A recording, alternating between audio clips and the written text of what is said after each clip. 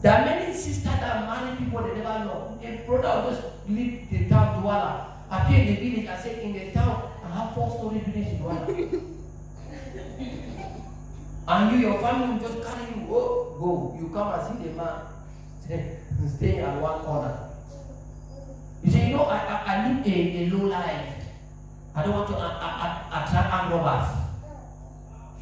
And you are there, you can't eat, you can't feed. For all the promises. Please, a man who lie in a relationship will lie you. In fact, will give you as collateral in marriage.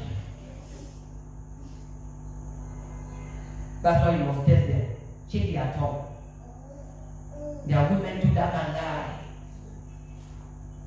In fact, they run in their blood.